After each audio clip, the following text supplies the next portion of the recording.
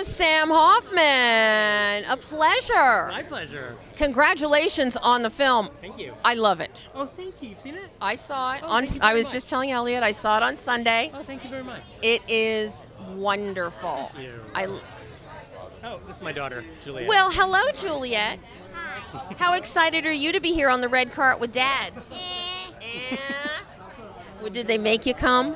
No, we got my son too, Jack. Yes, yes, okay. they did. Okay, Jack. Okay, I think you're more excited to be here than Juliet. True? Yeah. And do you get to go to Cold Stone ice cream afterwards? Probably not. Yes. Okay, all right, I got. We'll have to negotiate. You have to negotiate that. So, how fun is this for the two of you? Amazing. Amazing for Dad to have a movie opening up. Yeah. Yeah. Amazing. What's the best part of tonight for each of you? Spankers Valley.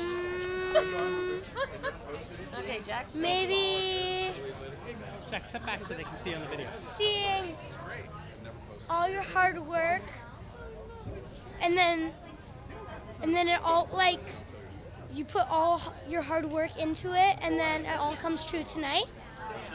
Thank you, Jack. That is an amazing answer, Jack. You're very diplomatic there. And he's right. He's right. There's a lot of hard work. Where did this come from? Obviously, I see the reason for part of this. But where did this come from? Well, you know, I made a web series a number of years ago called Old Jews Telling Jokes, which was, and it kind of inspired me to write a character that was a joke teller. And that was the inspiration for the character that Elliott plays, Bob, in the movie.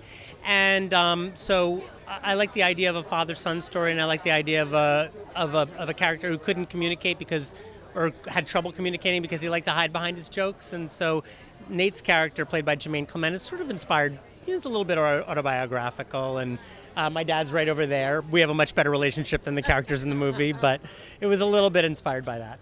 So what were some of the challenges that you faced? I mean, first starting with casting, because this film rises and falls on Nate and Bob. Yeah.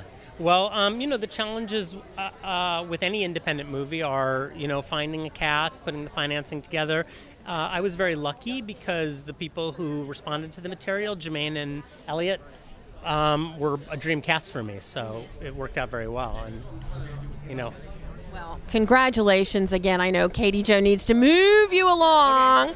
It was so nice meeting you guys. Okay. Have fun tonight.